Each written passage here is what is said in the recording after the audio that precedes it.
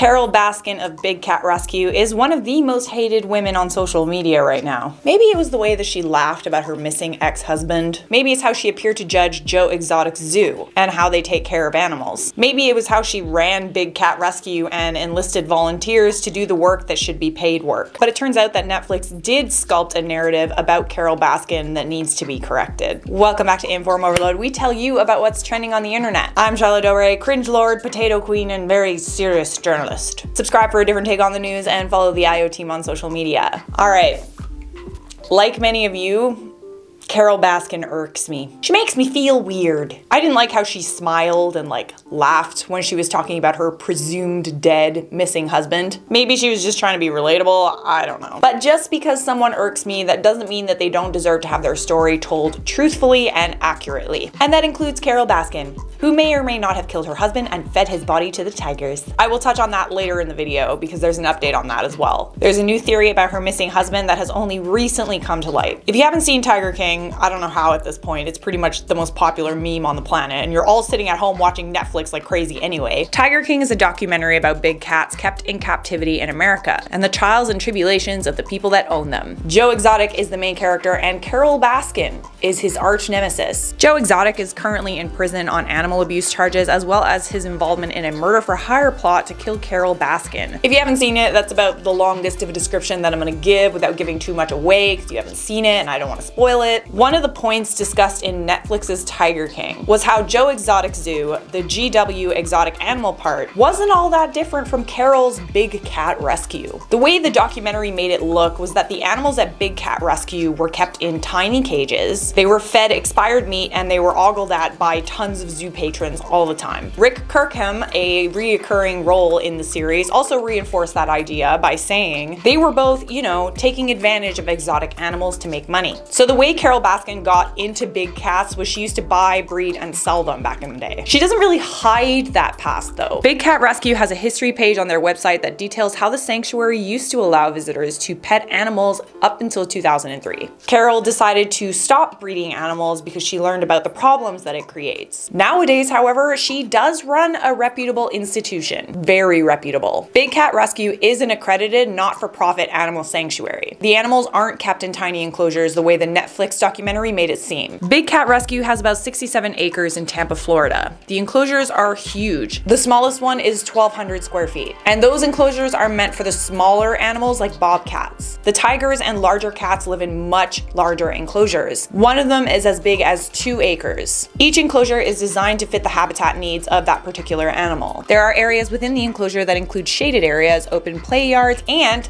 a lake. Big Cat's mission is to provide care for exotic cats born into captivity that can't be released back into the wild. According to Valerie Taylor, executive director of the Global Federation of Animal Sanctuaries, it looked as if all the filming that took place at Big Cat Rescue for the Netflix documentary was done in temporary or feeding enclosures and didn't accurately reflect where the animals actually live. The filming was also done at a once-a-year event, which made it seem like the Big Cat Rescue Sanctuary was always packed with tourists and she was making a ton of money off of this, which isn't the case. Normally, groups are no larger than 20 people and they are taken around the sanctuary to visit the cats and learn about them. There is also no cub petting at Big Cat Rescue. The sanctuary does not buy or breed tigers. According to executive director of Carolina Tiger Rescue, Pam Falk, there's a huge difference between Carole's place and Joe's place. She said, "I've seen behind the scenes footage of what went on at Joe's place. It was disgusting. I've been to Big Cat. I know Carole and Howard. It is not on the same planet." The Global Federation of Animal Sanctuaries also did an audit of Big Cat Rescue just last year and found that Big Cat Rescue meets all of the requirements. In fact, in many cases, it exceeded the requirements by a lot. Alright, so what about this problem with the volunteers? One of the things that struck a chord with me about Carole was she supposedly runs this successful institution, but instead of hiring a staff and paying them, she enlists volunteers to take care of the animals. Joe Exotic said that Carole brainwashed people into working for free for her. Carole Baskin said that there are over 100 volunteers that take care of the animals. Big Cat Cat Rescue is a nonprofit organization, and it's not uncommon for nonprofits to enlist volunteers. But inside sources who spoke to Insider said that they're not entirely okay with the whole not paying their volunteers thing. According to Jake Belair, animal keeper at the Nashville Zoo, volunteers are vital to nonprofits,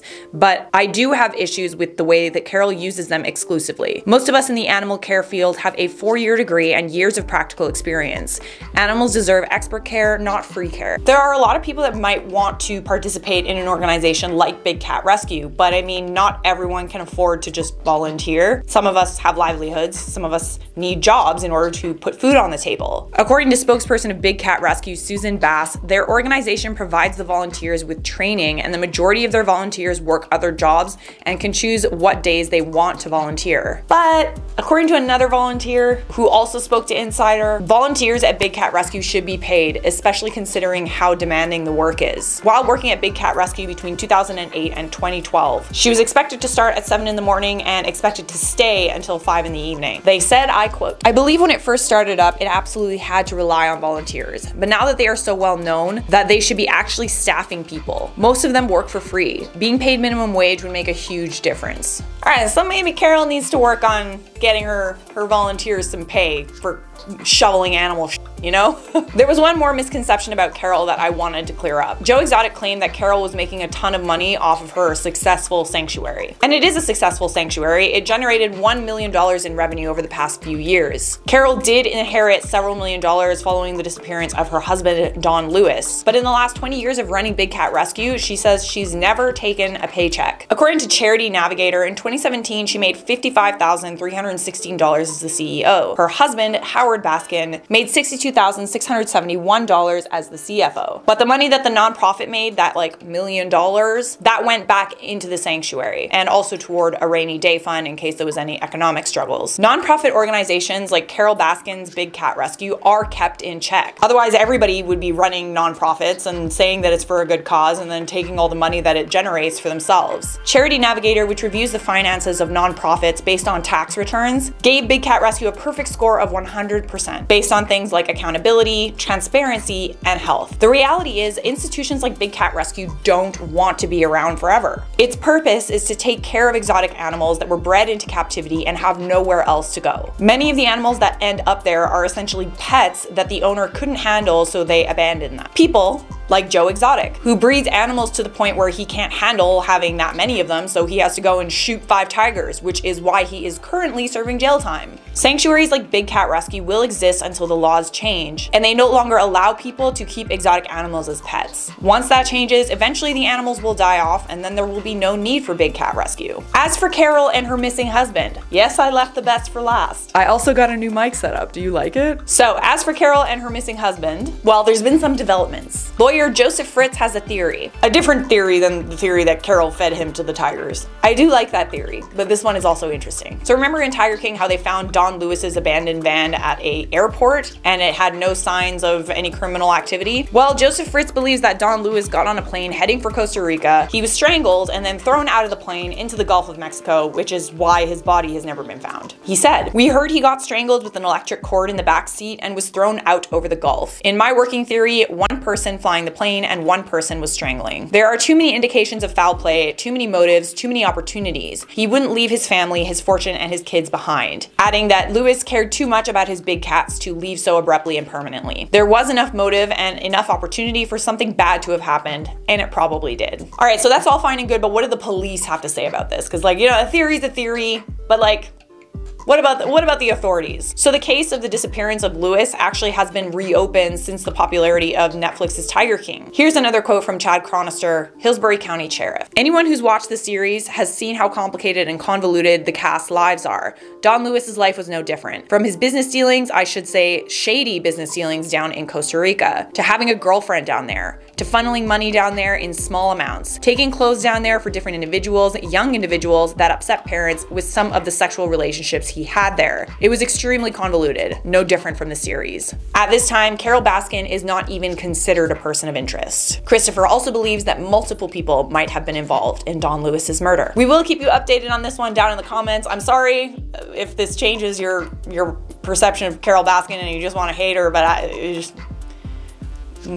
Sorry. Let me wrap this one up with some comment features, shall we? Are you still here? Good job, you're still here. Well done. Jesse said, I always leave comments but never get featured. This is the last message. I hope I get a shout out. Oh, do you? Do you hope you get a shout out? Well, I want a lot of things that I don't get. Giselle Kasongo said, try to say my name, please. Did I say it right? Giselle Kasongo. Giselle Kasongo. Can I say it into the microphone? Giselle Kasongo. Brendan Griffin said, this chick is a Fruit Loop and a bit on the goofy side. I am not a Fruit Loop, I am a potato. That is it for me. Thanks for watching. Leave a like on this video if you enjoyed it. Subscribe if you want more. I'll see you guys next time.